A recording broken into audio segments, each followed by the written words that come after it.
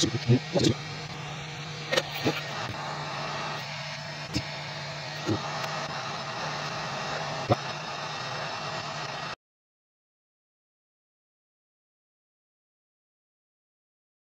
is Charles.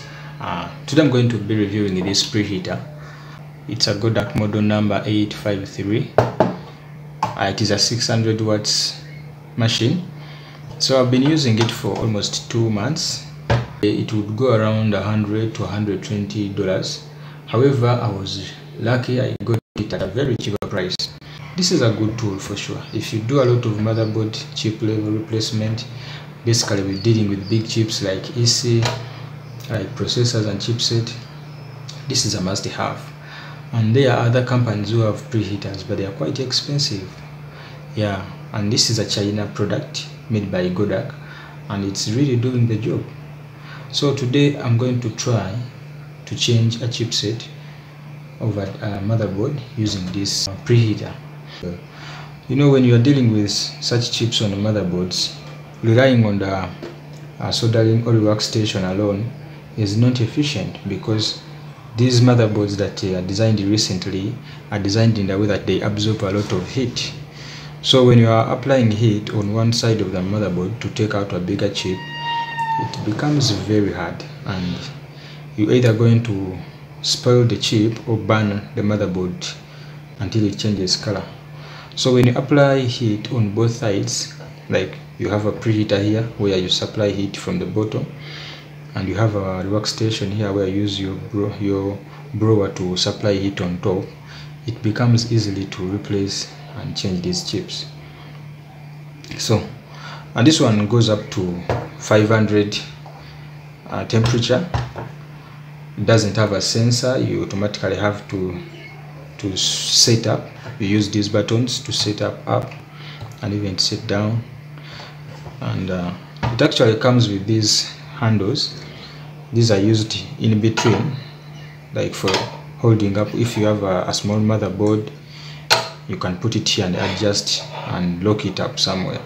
However, me, I took off these things. You can disassemble and take them out, because I usually work out with big motherboards, and these ones, they make the space very small. So I took them out, and I can put my motherboard on top of it so that it's even nearer the heat source. So let me hook it up now and show you some of the features that you have to look out for. So you turn it on like this, and here you see it actually has 2 switches. This is for power and this is for heat and cool. You turn on the heat and set up this temperature. Like right now it's at 19, and it automatically adjusts and goes up until the set temperature that you want. So right now it's set to 341, so it will go on increasing from 0 up to 241. However, it actually goes up to 500, and you know 500 is very hot. I don't think you would even find a motherboard that you need to use 500. So it goes up to 500. Right now it's at 52, but I can still feel the heat. You know, it's very, very hot. So let me get the motherboard and we'll try to remove that chipset using this one. For a moment, let me first shut it down so that we shall see how long it takes to heat up the motherboard from start up to the end. So guys, this is the motherboard, and when I was diagonizing it, I realized that this chip was short, and this is the north bridge of the chipset. So we are going to try and change it. Let me first disconnect this processor. So I'm going to first heat it. I take out this rubber that holds the chipset on a motherboard. Then I'm going to use my other blower to heat it on top so that I can take it out.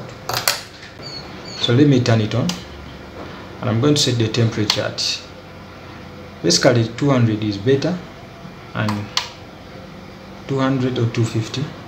So actually I'm going to set it in 250, and we shall count how long it takes for it to reach 250.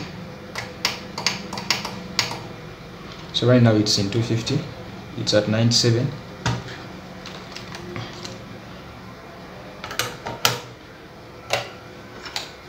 Let me apply flux. So by the time you see flux melting, you would know that the heat has already reached on top.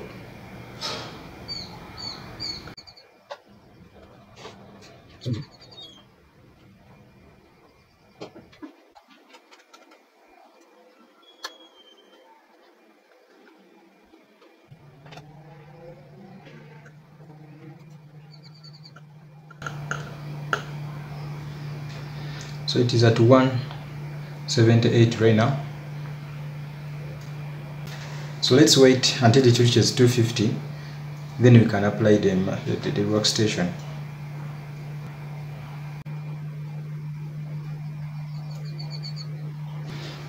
You know, it is right now at 215, but the smoke is already coming out of the chip, and you see, let me show you here. You see right now what's happening down. I'm going to take out this rubber. You see it comes out very easily. Oh, that missed my eye.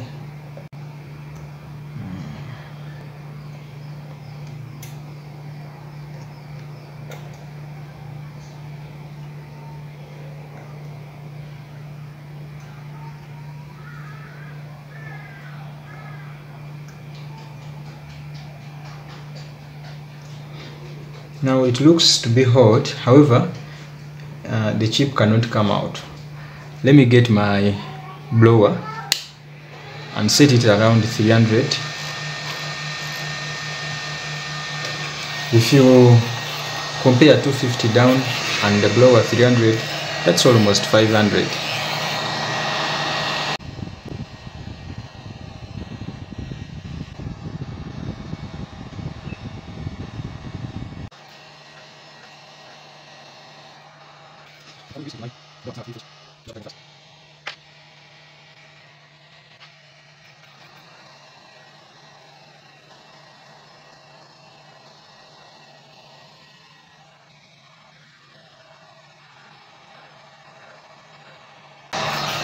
Well, it turns out that this motherboard is so harder than I expected.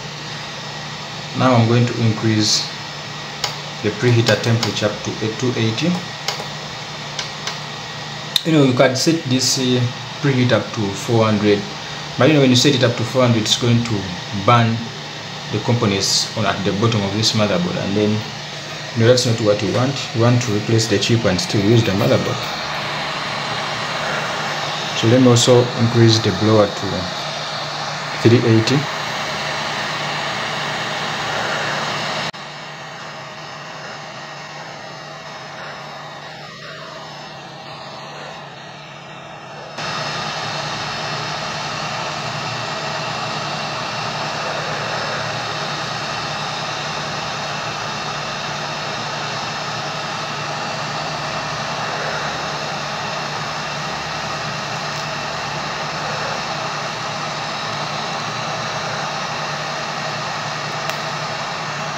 Ooh.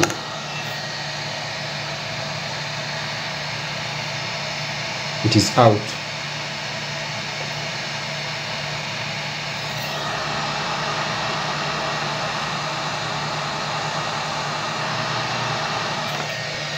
Oh.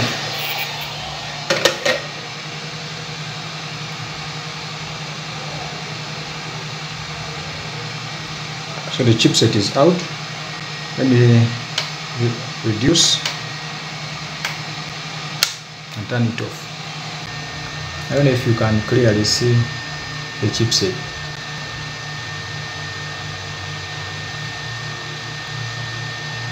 All the solder balls have come up on it.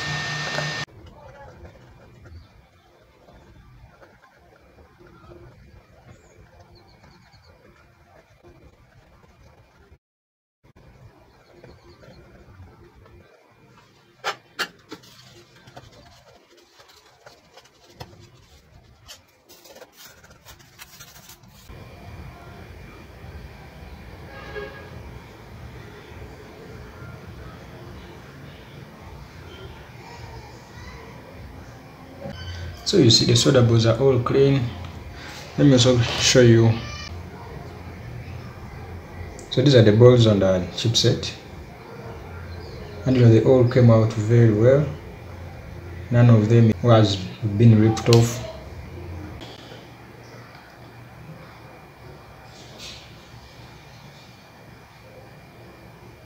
So let's replace it.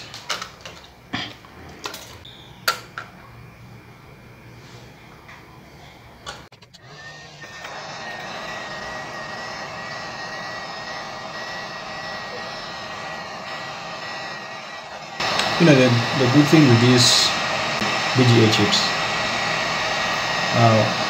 when you heat it up, they align themselves.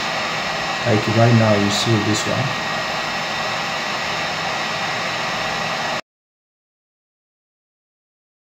It's off in the position.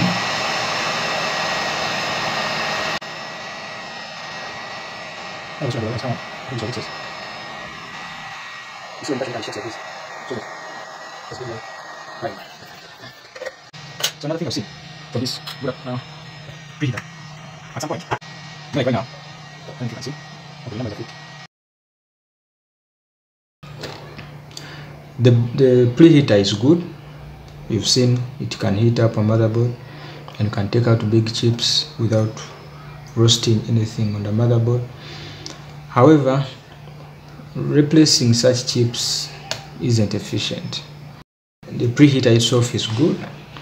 I know it can be effective in many circumstances, like in a situation where you need to replace these RAM slots. It can help you very well. And sometimes when you have laptops that are not displaying, the issue is sometimes on the graphics card.